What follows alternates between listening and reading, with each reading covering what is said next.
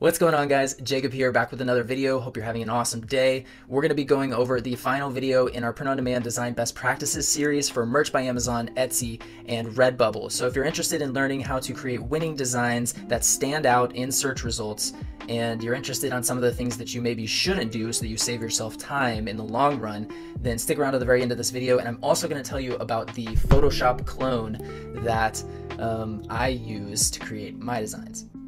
So the very first thing that you should do is test ugly t-shirt designs. This doesn't have to be your main style of designing, but check out how these look kind of ugly, but you know, they seem to be selling very well. So if this is something that you haven't tried yet, I would recommend creating some ugly designs. I think for some reason they stand out in search results, and it's something that you can try out for your print-on-demand business, whether you're on Amazon or whether you're on Etsy. It's a good strategy to try. So take some notes. This one on the left here is just all text, and it's 2 or 3 different fonts stacked up in different sizes. Our first don't overcomplicate the process. When it comes to selling t-shirts on Amazon and Etsy, because there's different fundamentals when it comes to shine on and selling print-on-demand jewelry and selling print-on-demand metal art, which I highly recommend in my other videos. But when it comes to selling t-shirts on Amazon and Etsy, ideally, unless you are an artist capable of creating really intricate art and you're spending a lot of time creating that art and it's a very unique finalized piece, you should only be spending about 10 to 20 minutes on your design. So the only reason I included the first part about artists is because I do know there are some digital artists that do create all of their graphics themselves, and that's fantastic, and it might take you longer than 20 minutes to do that. But for everyone else that's not a designer, that's not an artist, including myself, I'm not a naturally born graphic designer by any means. So I try to aim for 10 to 20 minutes per design. Anything beyond that, and it starts to not be worth the investment. You need to be able to test designs quickly. You need to be able to have a simple process that you can follow, not a complicated process that's going to hold you back. So some ways that you can design faster without sacrificing your quality or sales: you can do text-based designs. So don't even include any graphics, just do text. You can do pre-made graphics from Canva, Placeit, Creative Market. There are tons of other marketplaces and other ways that you can get pre-made graphics. You can also hire a contractor to design artwork for you. So if you have a very specific design in mind, then you can find someone on Fiverr or find someone on Upwork that can create those designs for you. Once you start scaling up, you can even have someone join your design team as an independent contractor, but they can help you create designs weekly, and that way you have a professional on your team. You can also use royalty-free graphics. You can collect those from RawPixel, for example. These are all graphics that are really well made, and they are copyright-free, Creative Commons use, so you can use those for anything that you're doing. And finally, save your Photoshop templates of your designs for future use. Guys, this is going to save you a lot of time. Essentially, whenever you find that you have a t-shirt that's a winner and it's getting sales, you can go back to your template and create new designs around your what's working for you. So if something's working for you, go back into your Photoshop template and change some things about it. Change the font, change the colors, change the graphics, designs. And what this does is it saves you even more time and ensures that you're not overcomplicating things beyond what they need to be. And our second do is get creative and have fun. So I hope that you guys are having fun throughout this whole process. I know that it can be a little stressful, a little intimidating at first, but the more fun that you have and the more creative that you get with your designs, the more likely you are to create something that stands out in the marketplace that isn't like anything else that other people are creating.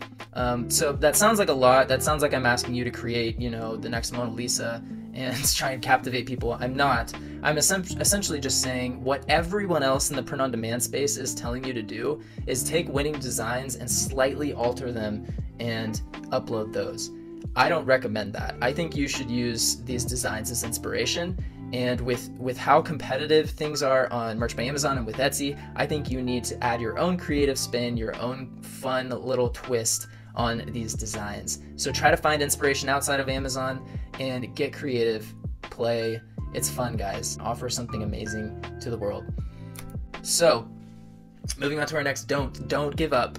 If you really want to make e-commerce and print-on-demand work for you, then you have to take massive action and not be discouraged if there aren't immediate results. And again, I'm going to make the disclaimer, you know, if you try print-on-demand and, you know, you decide that it's not for you, then that's totally fine. There's nothing wrong with changing your mind. If you don't enjoy it, if you're not having fun, as we were just discussing, if it's a chore and you just really aren't enjoying yourself, then by all means, there are other ways to generate income online.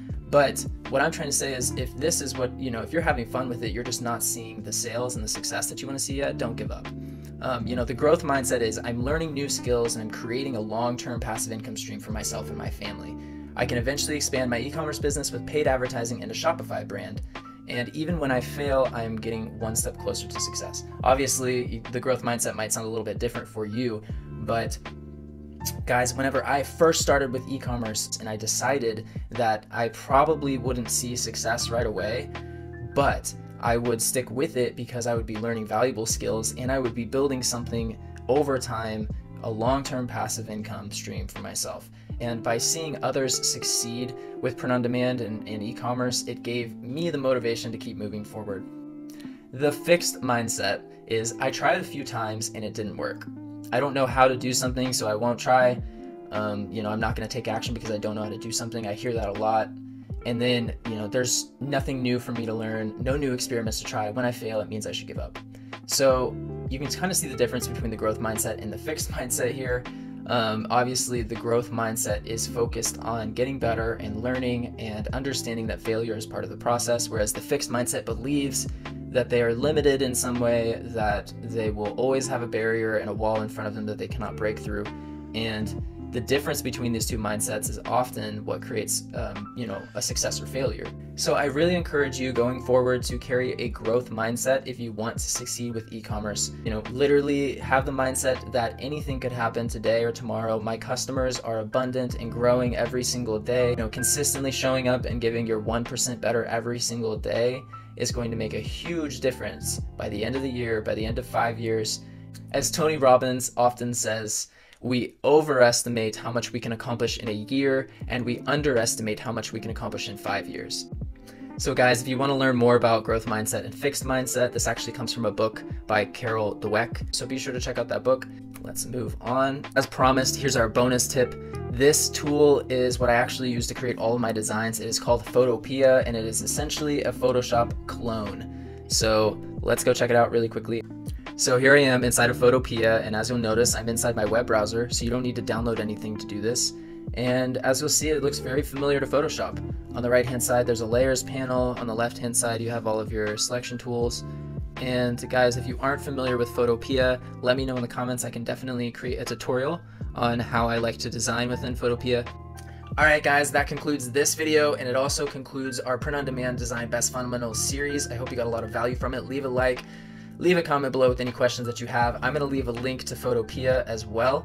And guys, if you would like to check out our next series, be sure to subscribe. We're going to be talking about how you can set up a Shopify store and how you can integrate Shine-On print-on-demand jewelry so that you can start selling high-profit products like jewelry and metal art. We're going to be going from start to finish, longer length videos, and I'm so excited to tell you guys everything I know about Shine-On and Shopify. So be sure to subscribe, like, and leave any questions you have in the comments below. Until next time, guys, as always, have an amazing day and create something awesome.